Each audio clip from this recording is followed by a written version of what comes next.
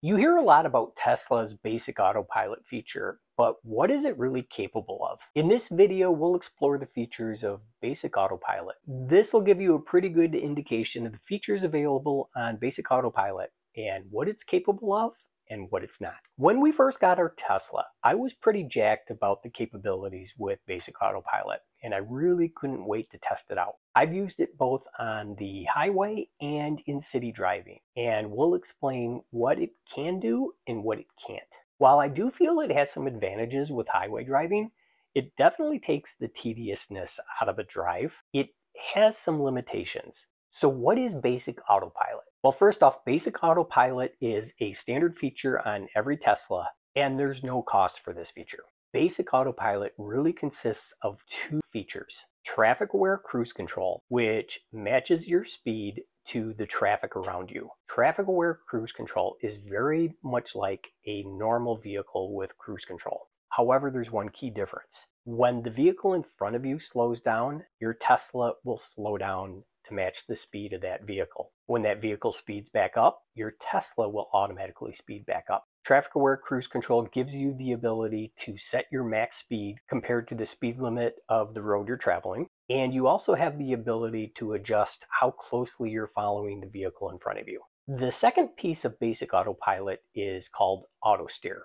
Auto Steer combines the functionality of traffic-aware cruise control as well as the ability to keep your Tesla in a clearly marked lane. As long as there's painted lanes on both the left and right side of the vehicle, Auto Steer will keep you within your lane. So that's really the extent of the features that are available in Basic Autopilot. Now, there are some limitations with Basic Autopilot, which limits its usefulness. In theory, Auto Steer sounds great. In reality, based on real-world driving, it can be kind of frustrating, especially in heavy traffic.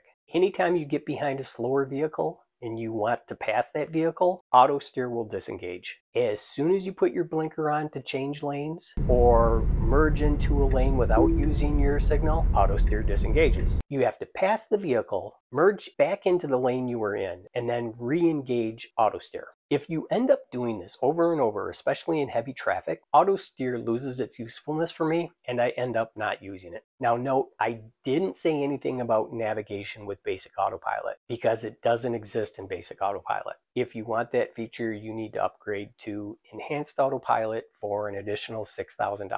Now, Enhanced Autopilot does give you some additional features that I think could help with the frustration of Basic Autopilot. If you're looking for auto lane change capabilities or navigation on the highway or auto park, summon, or smart summon features, Enhanced Autopilot will give you those capabilities.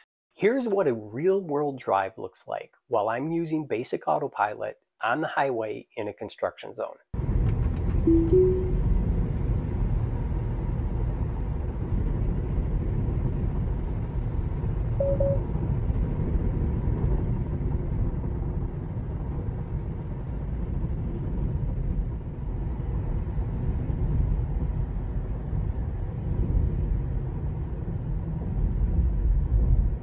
So don't expect anything super magical with Basic Autopilot. Now, don't get me wrong, Basic Autopilot does have some usefulness, especially on those longer highway drives, and I do appreciate the fact that it takes some of the tediousness out of a drive. Having said that, I find in heavy traffic when I'm making constant lane changes to pass vehicles, I'd rather be in control of the vehicle myself, and I don't even use Basic Autopilot. Now, I did order Enhanced Autopilot on my rear-wheel drive Model 3, so I'm looking forward to some of the additional functionality that's included with that. And we'll see how that compares to Basic Autopilot in some real-world driving exercises, so stay tuned for those videos. That's about it. I hope you found this useful, and we'll see you guys in the next video.